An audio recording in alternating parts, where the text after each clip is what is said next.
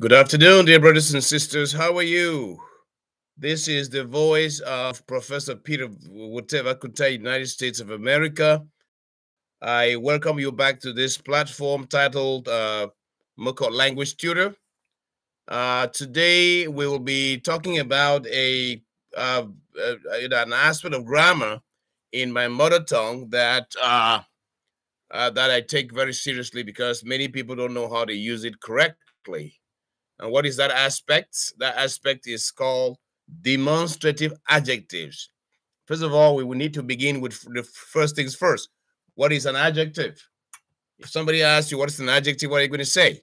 An adjective is a word that modifies or qualifies a noun or a place or even an idea. For example, a good thing, a bad idea, a naughty person, an intelligent person. Those are all adjectives. Now, when it comes to demonstrative adjectives, dear friends, demonstrative adjectives actually indicate it's a special adjective, which we also call determiner in grammar.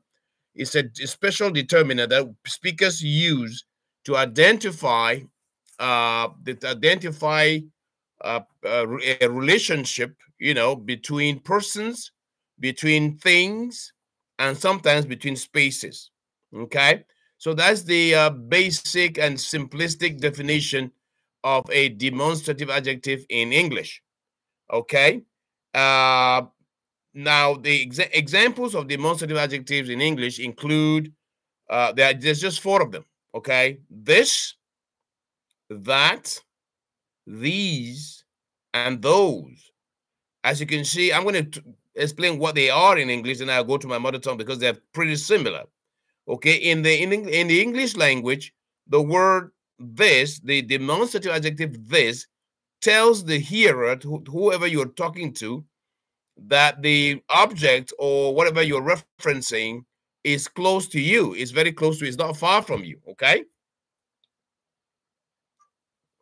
Excuse me. So this tells whoever is listening to you that the object you're referencing is close to you. If I say this cup, for example, I'm telling you this cup because the cup is close to me.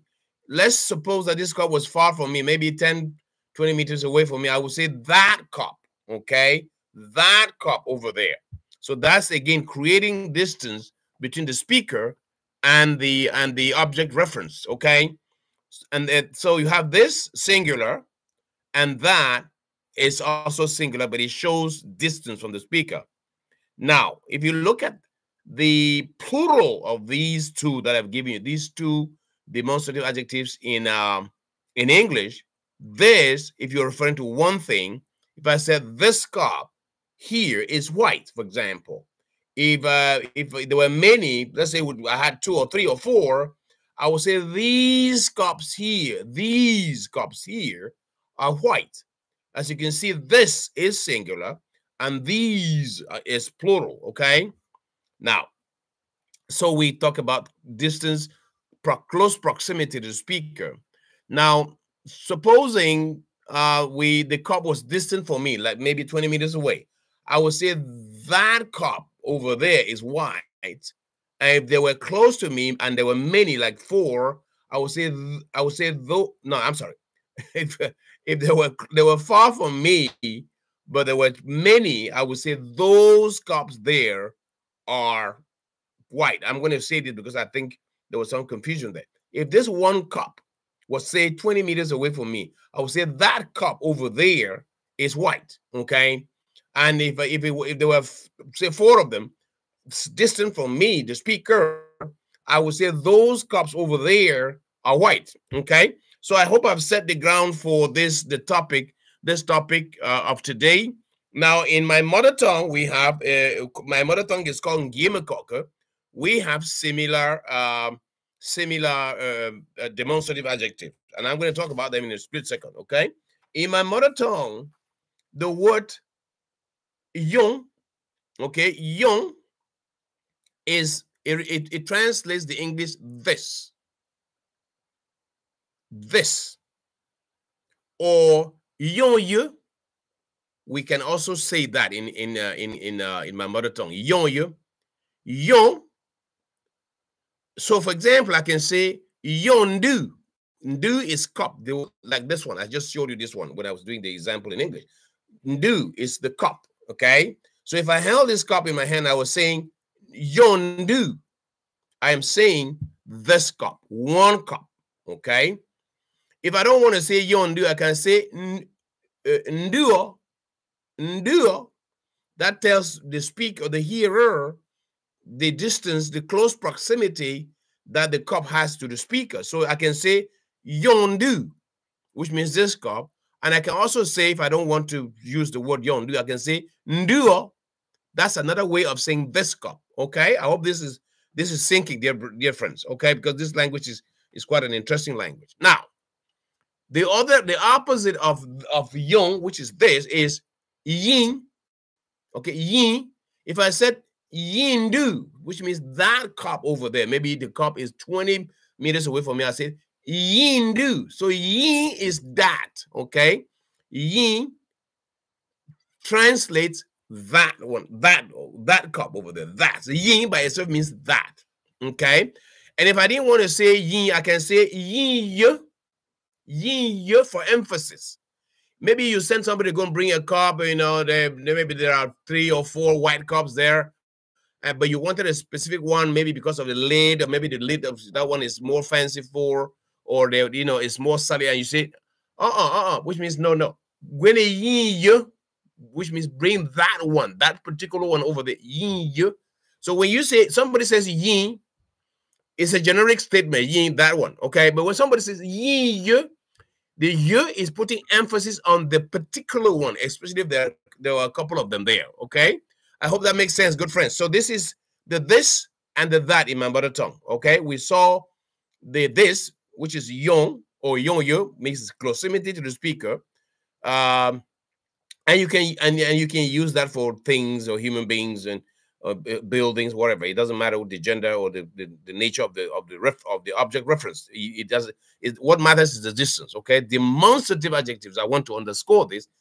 Create distance between the speaker and the reference, the object reference. Okay, so we're over and done with the this and that. Now we go to the plural. Okay, the plural. For these, the plural is bombe. If you somebody from my village say bombe, he's saying these again.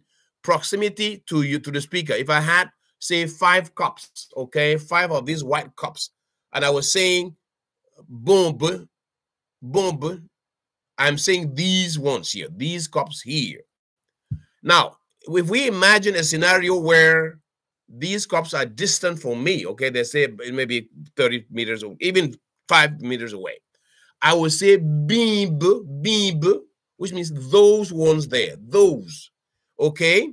So bomb is these ones, and bimb is those ones. So just like we had yon and yin, creating distance between the speaker and the object reference, it's the same thing we can say bombe and bimbe, which is these ones and those ones. So yon, this one, and yin, that one.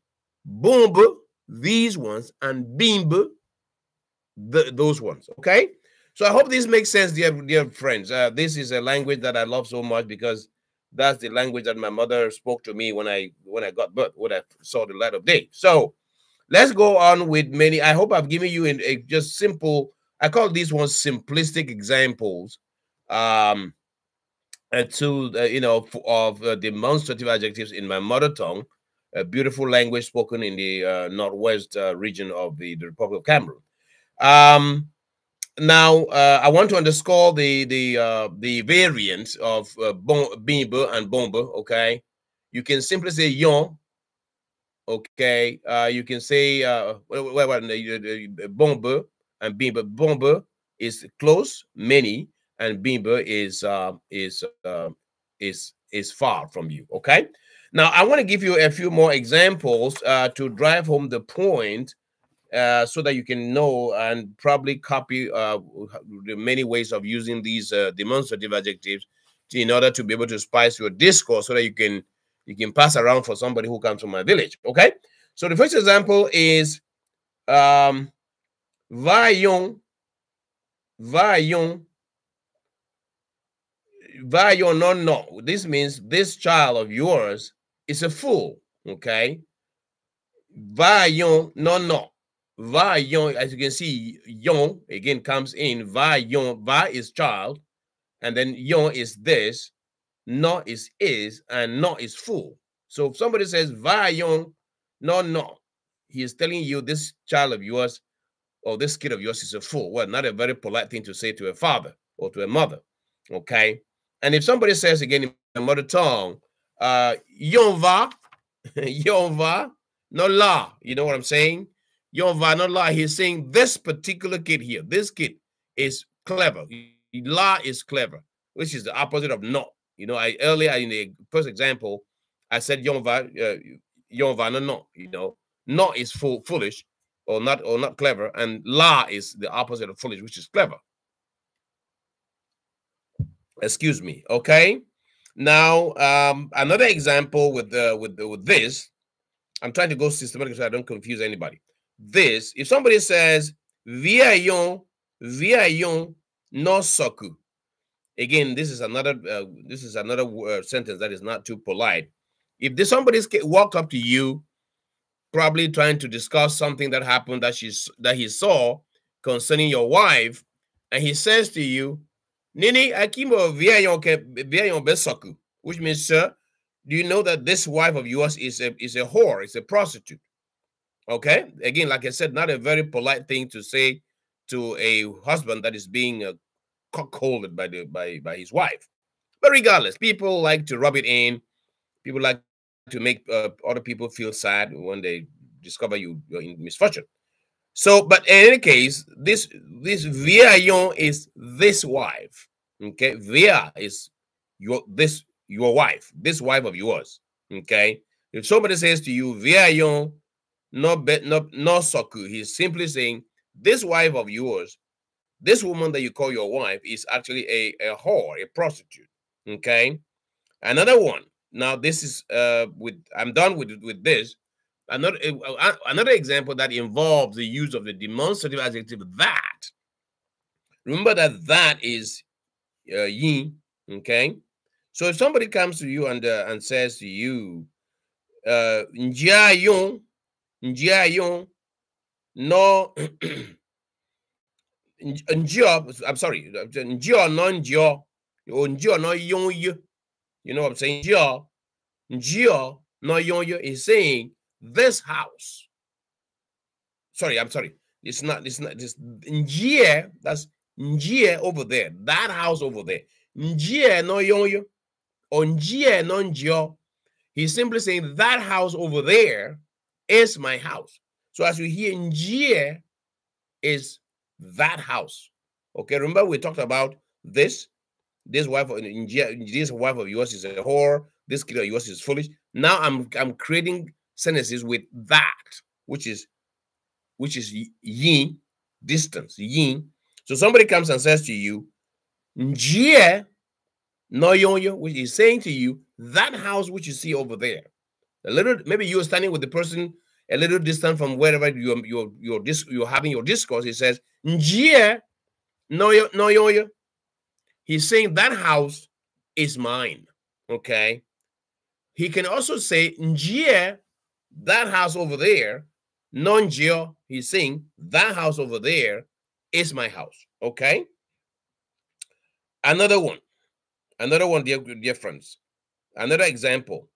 Mbu nkiakin no yayo.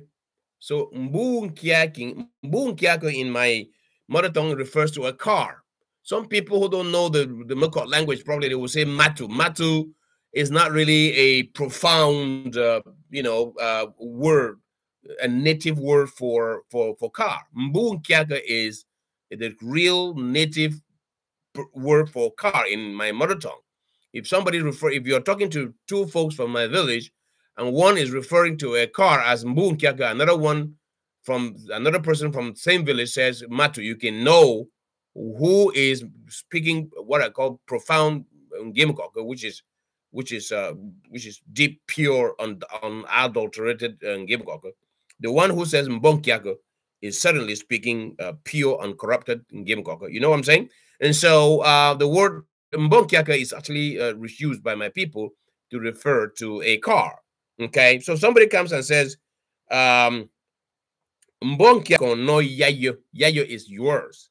He's simply saying that car over there, is yours. Okay. And if you wanted to say that one, if you wanted to say the same statement referring to a car that is near you, you're going to say Mbonkiako. Mbonkiako, this one here is no yayo. You know, so this car here is yours.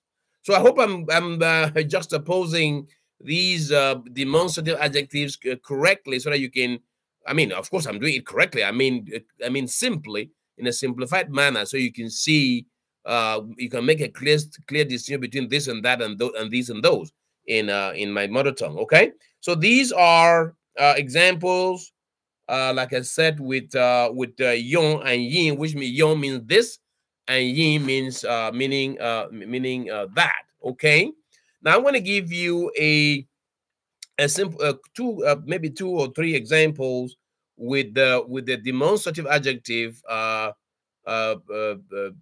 these and those. Okay, these and those. If I said, for example, "Babam boom, babam boom no yonya," okay, babam boom no yonya, I'm simply saying these plates here, babam boom. But boom, boom, that's the, again, distance to the speaker. But boom, boom, boom is near. I'm saying when you hear the word b in my mother tongue is plurality. If you say b, you're saying many, okay? So b, boom, boom. So these plates or these pans are mine. B, boom, boom, no yonya. You can also say b, boom, no yaya, which means these plates or these pans are yours, okay? Now, so this is proximity, okay? If you say, for example, babam bean, those pans or plates are yours. You say babam bean, no yayo, babam bean, no yayo. Again, boom is close, means these, and bean, babam bean is you know, again, shows distance from the speaker.